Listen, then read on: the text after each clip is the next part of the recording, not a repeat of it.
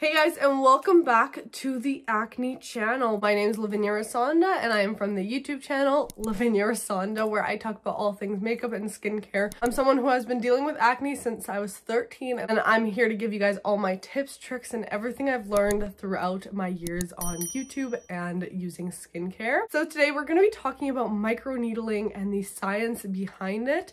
I find microneedling a very interesting concept and something that can be very beneficial, but there is a lot to know about it, so I'm gonna give you guys all the information you need all in this video. So first of all, what is microneedling? So microneedling basically consists of using tiny needles to puncture the top layer of the skin, which is the epidermis. And basically the target of this procedure is to promote collagen production. So it's often used to even skin tones, help with scarring, acne scarring as well, wrinkles, and overall making the skin smoother through these treatments. So microneedling has actually been around for a couple of decades, and fun fact, back in 1996, a Canadian plastic surgeon, which shout out if you're Canadian, named Dr. Andre Camarand, discovered that puncturing the skin with actual tattoo needles that are very small, similar to a microneedling pen that we see nowadays, was actually helping with skin scarring and skin healing. And his patient's scars improved immensely after going through this treatment. And then during that same year, Dr. Days Fernandez, who's also a plastic surgeon, introduced his own needling device that we now know as a derm roller, which is basically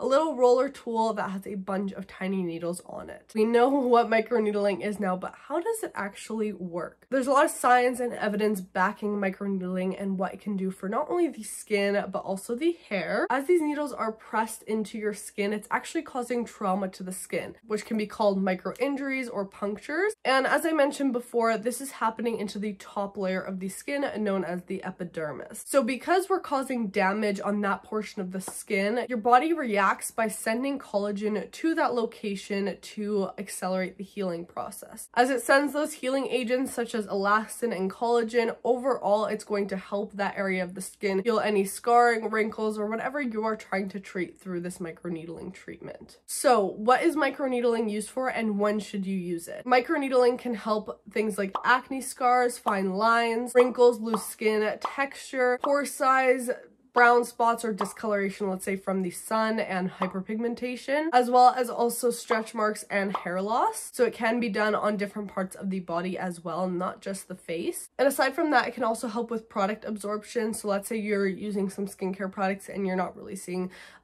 immense benefits from it. Sometimes doing a micro needling procedure beforehand can really help those products penetrate deeper into the skin. You just of course want to be careful with this. You don't want to be going in with super strong actives like, let's say, salicylic acid, BHAs, AHAs. I would probably stay away from those after doing a treatment like this, since your skin can be very sensitive afterwards. So when should you not do these treatments? I think this is very important to talk about, since although microneedling can have immense amount of benefits, it's also important to know when you should not be practicing this treatment. So if you have very sensitive skin, you probably wouldn't want to do this. You want to talk to your derm or esthetician to see what options are best for you. If you have any active acne or any open cysts or anything like that, you don't want to be doing this type of treatment, as there's no need to be puncturing that, because what that can lead to is further spreading that acne infection all over the face. So you want to wait till the acne is healed, and this is more a treatment for the acne scars and pigmentation left over after a breakout heals. Of course, that goes with any other healing wound, anything that's open, anything that's a sore, you don't want to be going over with this type of treatment with. So now let's get into some of the different types of microneedling. So of course we have professional medical needling. There are a few different versions of this. I've gotten a similar procedure done where it was a combination of needles and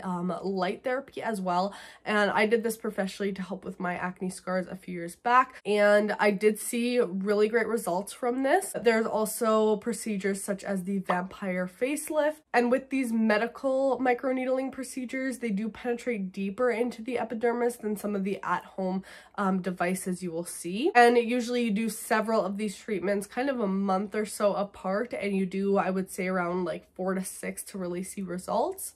In particular, with the vampire facelift, what happens is the patient's blood is drawn and it is actually turned into PRP, which is platelet-rich plasma. And after the microneedling treatment is done, the PRP is put back onto the patient's face, and this is supposed to help and accelerate that healing process even further. But there is also cosmetic microneedling, which can be done at home. It's usually more inexpensive as well. So these methods do not penetrate the epidermis as deeply, and this is just so that it's safer to do at home. And within these products, there are various types of needles, and basically the difference in size of the needle will target a different issue. The smaller needles are usually to help with hair loss and stuff, and then the longer needles, which obviously would penetrate deeper into the skin, are used for something as acne. So what types of at-home microneedling are there? So first of all, we have the roller type. As you can see, this just comes on a little roller, and there are a bunch of tiny little needles right on there.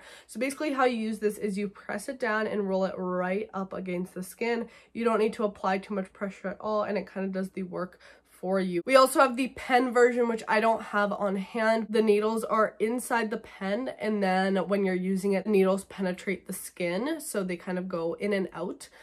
Just think of like a pen. That's really how they work. I would say these are kind of more on the intense side of the at-home treatments. And then last but not least, we have the stamp, which is my favorite method. This is the Banisher 2.0. As you can see, it's just a stamp looking microneedling tool. And with this, you press it right down into the skin. What I personally like about this one is that it distributes even pressure, which opposed to the roller, which kind of rolls on the skin, and this can lead to some tugging and stuff if not used correctly. So it's not really I would say as recommended as something as this, at least in my eyes.